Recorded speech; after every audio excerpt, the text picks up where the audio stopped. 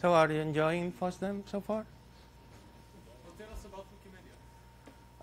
Okay, I can do that because we have not yet started. We're just making time for everybody to arrive.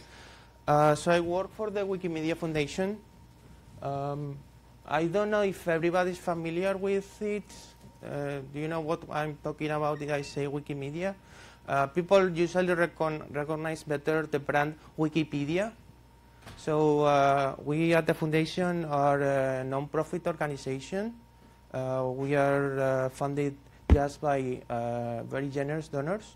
And our mission is to support all the open knowledge projects that are maintained by the community. So we are just the foundation to support them. We don't own Wikipedia. We don't have a decision on what's being edited or not. What we try to do is to support financially in terms of software development, so MediaWiki mostly, and other software related to run the wikis. And in particular, our team is in charge of maintaining the servers to receive a huge amount of traffic that we have to be able to serve not only Wikipedia. Wikipedia is the most famous project, but there are a lot of other projects not as well known. I don't know if you're familiar with Wikimedia Commons. It's a repository of files, mostly images, sounds, and video, but also other files. I've actually just uploaded the slides to Wikimedia Commons.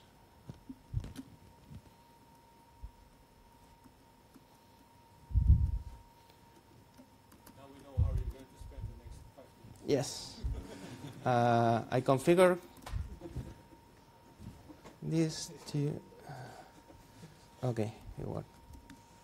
I had this very good idea of disabling the touchpad when a mouse is on, and it doesn't work that well.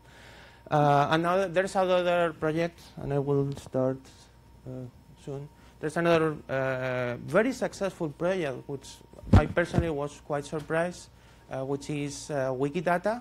Are you familiar with it? Which is not just having text and images on wiki pages, but actually have a repository of a free database, a database of everything. So it's structured data that can be queried by anyone. So if you're interested in knowing more, please visit, there's a wikimedia.org and the wikimediafoundation.org websites, and you can check all our projects. And of course, I will encourage you to edit Wikipedia. Let me ask, who makes some content or edits or has ever edited on Wikipedia or any? Okay, the rest, what are you waiting for? We need your contributions. Please, please, it takes just a mobile phone to edit something, and with things like Wikidata, a photograph, an image, it takes very little to contribute. The other thing, just before we properly start, is we are hiring on the site reliability engineering team. So if someone wants to work with us even after everything I will tell you, please contact me, or you can go to this website. You can say about the hashtags too.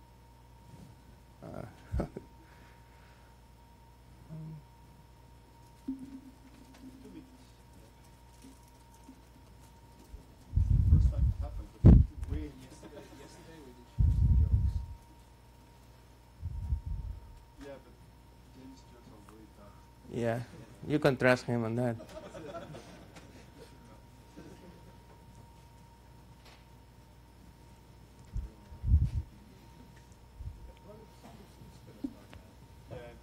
It's okay. What's this joke?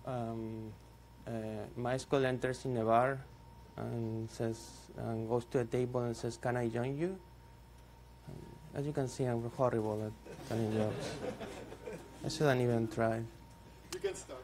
Okay, let's go. So I did the long introduction before. I will present now myself properly. I'm Jaime Crespo.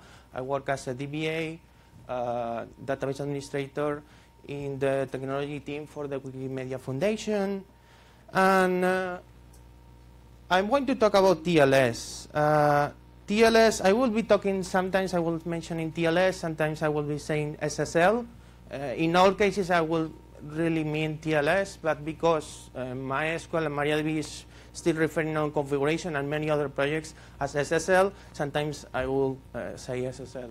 And one of the myths I have been found around TLS is that it is hard and it doesn't work because I have a lot of load, so I cannot enable it.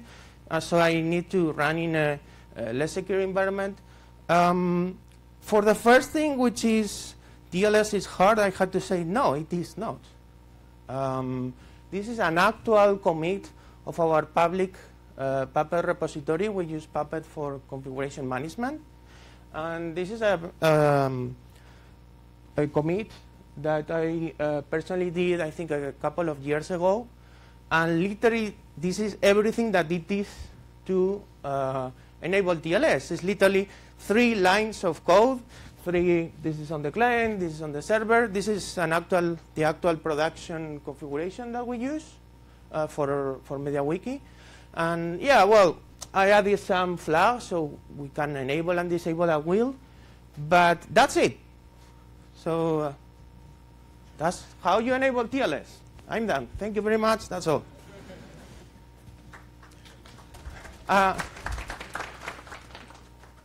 The thing is,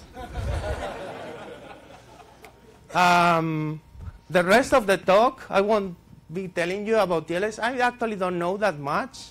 I'm not a security expert.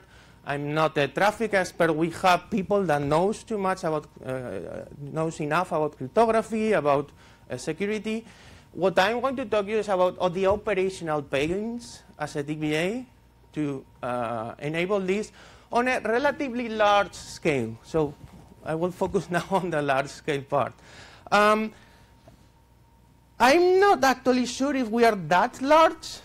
And let me ask you, for example, how many of you on your own are responsible for handling at least one MySQL, MariaDB, or Percona server? Okay, keep your hand up if you have more than 10. If you handle on your own more than 100? More than 1,000? Okay, we can see that those people are the ones that are really large scale. The thing I decided to call ourselves large scale is because if I show you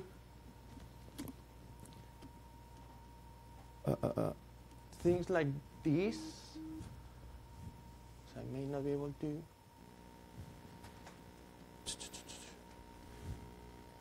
Is that one of the great things of being able to work on the Wikimedia Foundation is that I can actually show you this.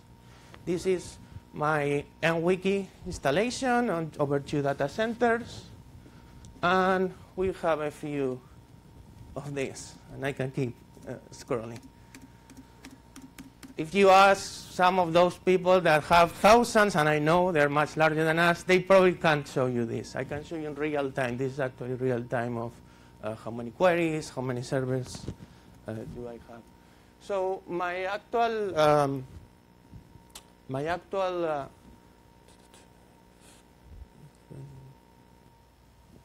what I want to show you is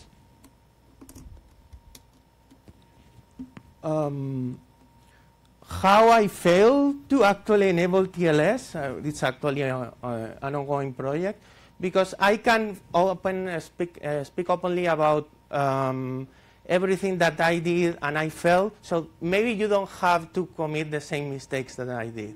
And this is basically a summary of everything that we have on our tracking system, which is open for everyone to see.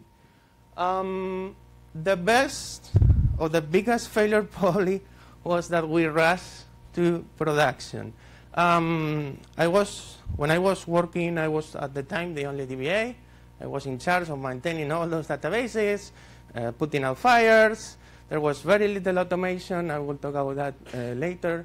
But we were going to do a data center failover for the first time. We needed encryption on the replication channels, on the MySQL replication channels. So what did I do?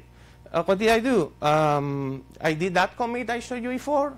I enabled TLS, and I said, well, I mean, this is just for a test, so I will just create a test certificate.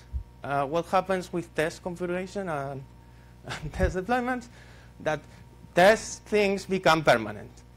But I was wise. I knew I had to force myself to not something that is temporary to be permanent. So what did I do? I generate a temporary certificate for just 1 year. In 1 year, it will expire. Do you know where I'm going to? Do you know who was restarting servers in a rush because the TLS was about to expire? Yes, that person. So that's a lesson. TLS is not difficult to do it, but probably it was my fault to not push back and say, hey, if we need this to be done with a specific schedule, maybe we can do other kind of encryption that is easier to switch and to manage. An SSH tunnel, VPN encryption, anything that we can like change quickly, and later we will do what I had to do, which is, in this case, work 3 times as much. First to enable things, do a full fleet restart, then undo the things, and then redo the things properly. The other problem was resources, and happily, after that, I got at least some help to manage that. I'm not longer on my own. The other problem we face is orchestration. That's something that, again, at the time, we didn't have the proper resources. So we weren't able to do very quick full fleet restarts. And that's something that I think is one of the other big problems with MySQL. And I will talk later about things I would like to change on MySQL to make things easier. And is that every time that you have to enable for the first time encryption, or you have to change the certificates, which was the case on this second rollover, change the certificates to, in this case, we started using the same Puppet certificates that we were using for our configuration management. We reuse them for MySQL too. But every time there was an OpenSSL bug, you were supposed to also restart MySQL, in this case not because of a change of a certificate, but also because, well, you have to upgrade OpenSSL. Upgrading OpenSSL is quite easy, but MySQL has to get the new cert library. And for that, you need to do a restart. And there was a problem in terms of server and client coordination, because at that time we enabled only encryption just for replication. But if we wanted to change the CA, it was always an internal CA, the cross-DC replication from data center 1 to data center 2, it was not easy to coordinate that, because if you change it here, now replication is broken. So of course you could just disable replication, but at that point the point was, no, once we have enabled encrypted replication, we cannot go back to plain text. So we had to do complex topology changes to be able to replicate from from a replica that had a different CA, do failovers, blah, blah, blah. Most of this would have been much easier if we had the tools that we have right now in terms of orchestration to handle this easy. You want to know more about orchestration? There is a talk on the configuration management track by Ricardo and I recommend you to go there and check what some open source tools we have developed. I already mentioned this, server support. We hit bugs with encryption not working, literally. Some older versions weren't compatible with the newest standards of TLS. I don't know exactly what was the issue, but the version that we were at the time, a couple of years ago, we were still on 5.5, didn't absolutely work for the kind of encryption that we want. Okay, we just upgrade. The other issue that we face is that only OpenSSL linked packages of MySQL works with modern versions of TLS. I'm talking 1.2 and in the future 1.3, which means at that time both the upstream packages and the ones that were provided by our distribution, either Ubuntu or Debian, they didn't work. In fact, Debian considers OpenSSL license, the old one or the current one, and not compatible with GPL. So it's not a bug, and it's not a question of this doesn't work. No, they, at least for what I'm told, they don't plan to link it because of some technicality on the license, which I'm not against, but we definitely need strong encryption here if we're going to do it. So that was not the only reason. We also wanted to have custom applied patches, security, backports, and other stuff. But one of the things we had to do is to create our own packaging of MySQL. Well, in this case, MariaDB. We're currently using MariaDB 10.0, and we're migrating to MariaDB 10.1. More pain. Client support, third-party support. Some of the developers may also be here. We had problems with PHP 5.5 that wasn't fully compatible with OpenSSL 1.2. And this is probably in general the biggest pain. Most client libraries, connectors, etc., have some kind of support for TLS, but not 1.2. And the problem is TLS 1.0 and 1.1 has protocols that are vulnerable to security problems, to security exploits. So we definitely wanted to go for the secure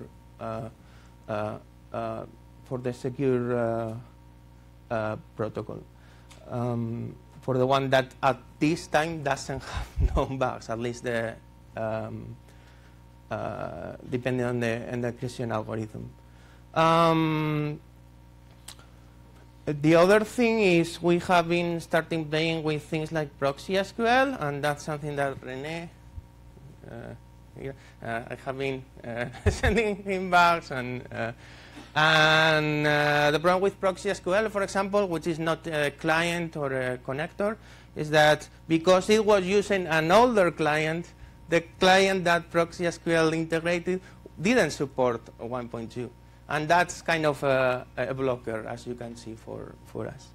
And then, as something that is a bit curious, people were starting to see that they write colleagues MySQL, and that stopped working, and it says something like TLS error or something like that. Why was that? Well, one of the biggest problems that I have to work to make me understand is that handling TLS for MySQL is a completely different problem to handle or enabling TLS for something like Apache. Apache has the concept of virtual hosts.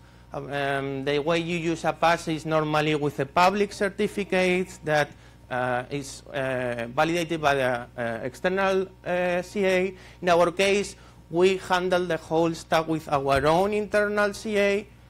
And typically you connect through an IP address, but the certificates are based on a domain. So if you go through localhost, for example, through a socket, and we have enabled validate the domain, you cannot connect because the domain and localhost doesn't match. So that's a silly thing, but something to have into account when enabling this. There were some things that went well, I have to say. One of the things that I think we did well is rolling it. When we rolled it into production, we did opt-in, which means that we enable the support, but every single client can be slowly enabled on the use of TLS. For example, we started with the replication channel because it's really easy.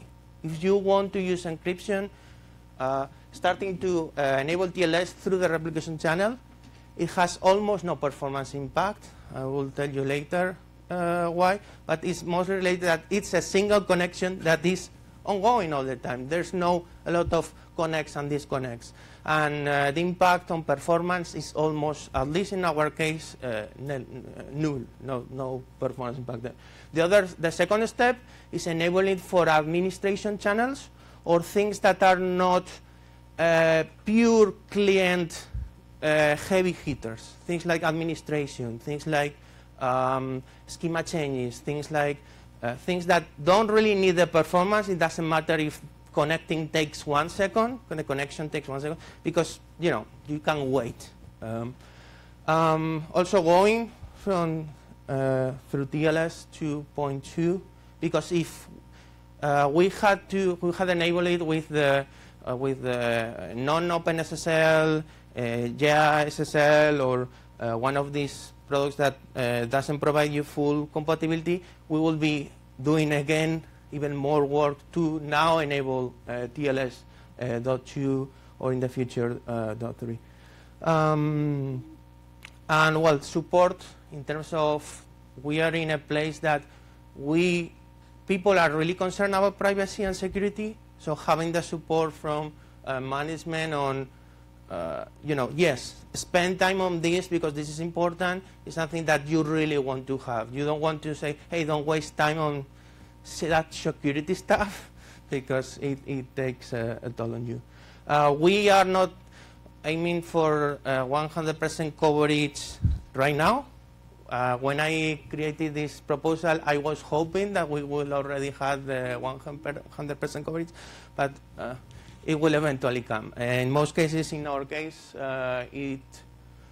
it is due to application changes that are needed, and we are now going to migrate from HHVM to PHP 7, so there's a lot of work that gets there. And, there's only 2 DBAs, so we work on this on our free time, let's say. This is a couple of things I wanted to show you for the idea of I'm worried about how much of a performance hit this will have on us.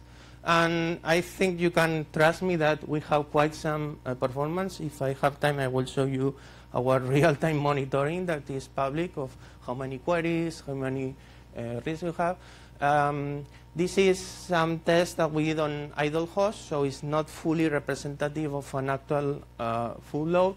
But forget about so many numbers, and I want to remark that the difference between SSL or TLS connections is what is can be problematic. We are talking about 20 times to 50 times slower of the time for connecting, but in terms of actual query performance, the impact is less than 5%.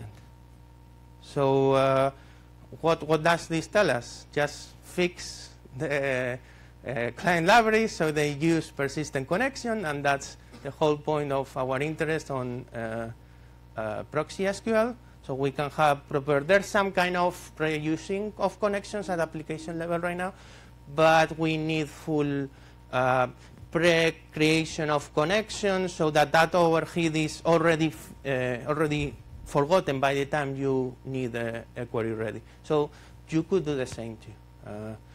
In our case, changing the architecture takes a bit of time, enable things like proxy SQL. We are not in a rush because we wanted this for mostly cross-DC queries, which right now we don't do, but we may be eventually doing.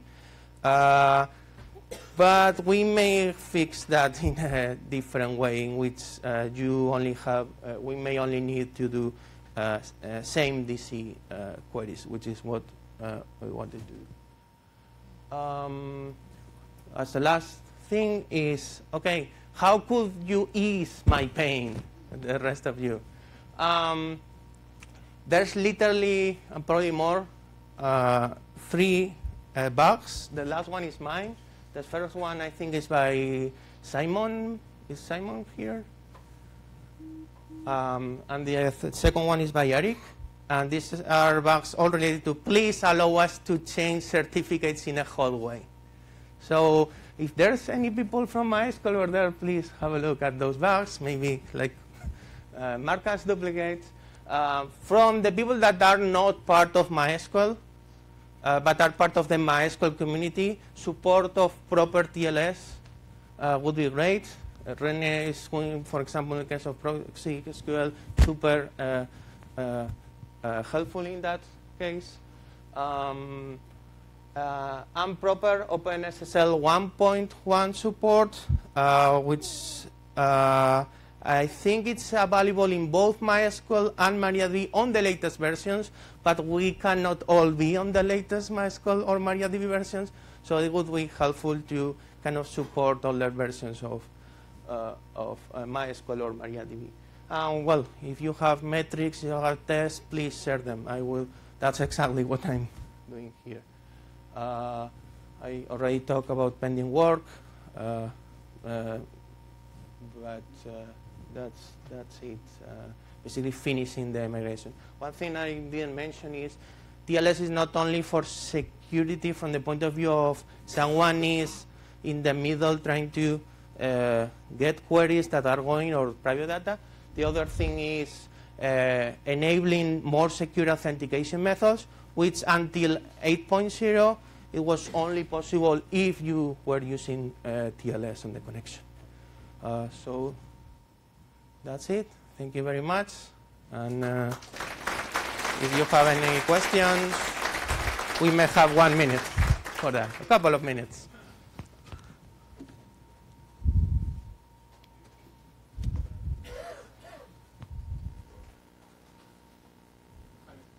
Yes. Hi. You mentioned that you introduced orchestration tools. Mm-hmm. Can you mention the ones you're using? So there's several components because so I will repeat the question. I just want to show our real-time monitoring here.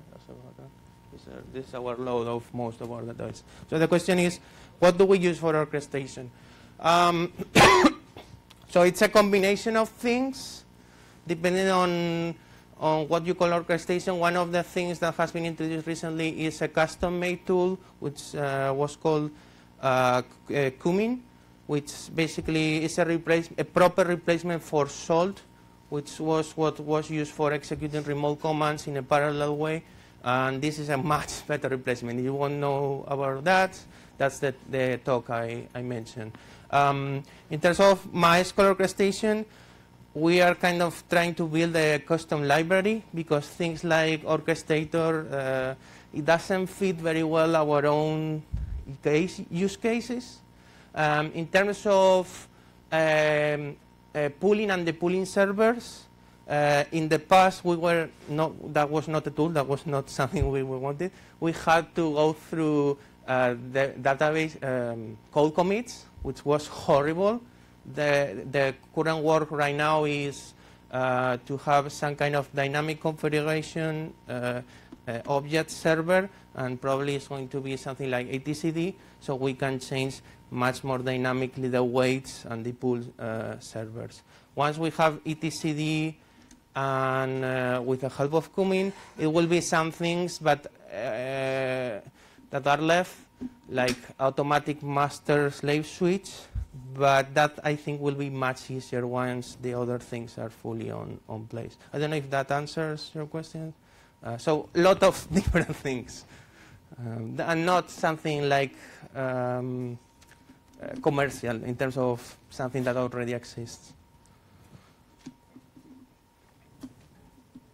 More questions? You have time while I set you up. You can answer the question. No other? Well, yes? Any? Sorry?